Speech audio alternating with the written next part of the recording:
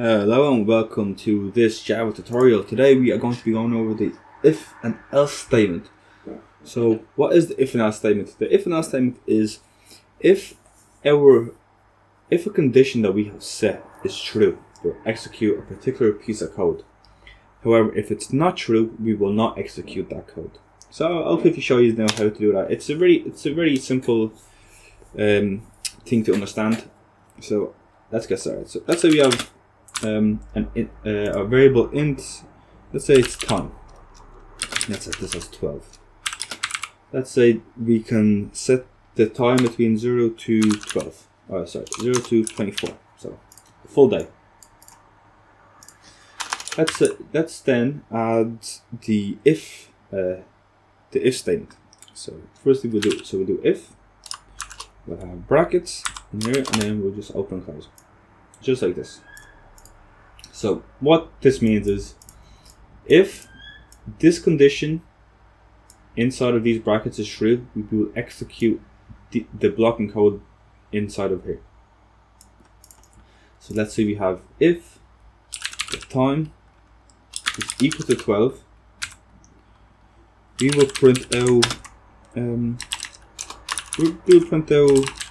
good day. Yeah, good day. I'll do a full stop.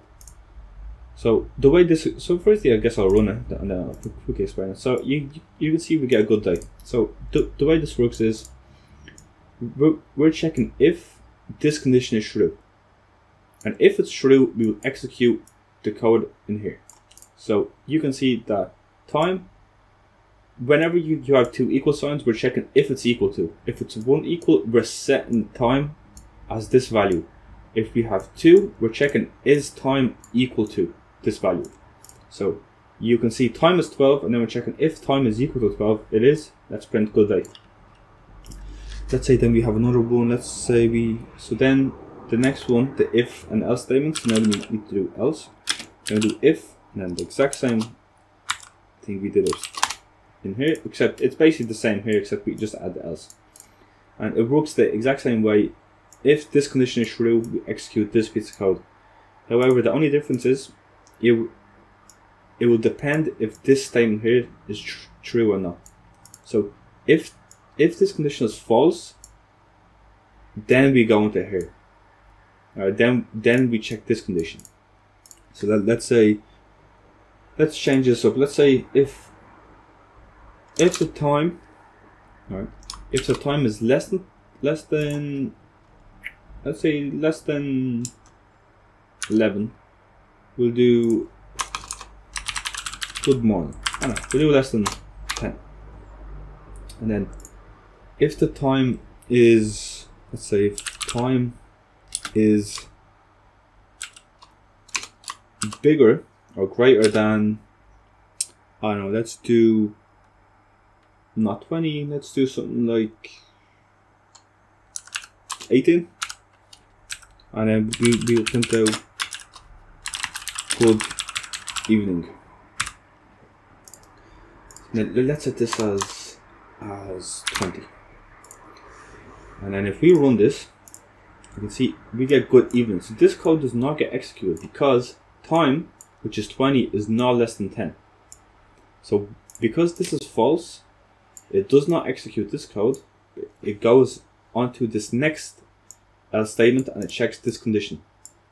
This condition checks if time is greater than 18. It's 20, so it is greater. Let's print out good evening.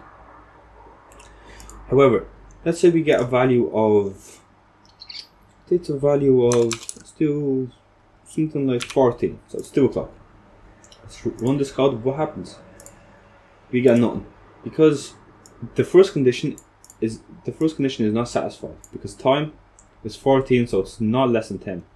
And then we check this next one. We check if time is greater than 18. It's not greater than 18. It's 14.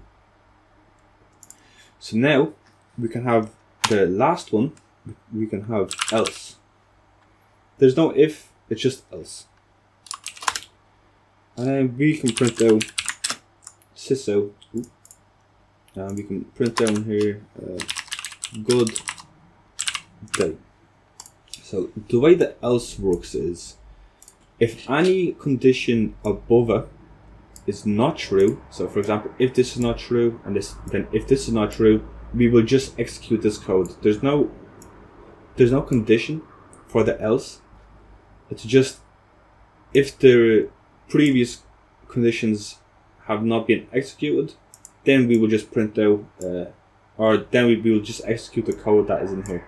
So if we print this out, you can see it'll be good day, because 14 is not less than 10 and 14 is not greater than 18. So the remaining code will be printed out. We can have like a couple of other ones, so we can have like else. Let's do in here. Let's do else if time is equal to, I guess we can do 24. Yep. And then let's print out it is midnight. So now let's say we put this up to 24 and we run this. See, we get it is midnight. So we can have a lot of else and if statements. We can have a lot of if. So for example, if we have two ifs, it will work, but then they will be two separate codes. So this will be one block of code, and then this will be the second block of code. So they'll work independently. So there should be only one if in each block of code at the start. You can have as many else if statements as you want, but then at the very end you can only have one else statement. So that's basically it for the else, the if and else statements. And I hope this video has helped.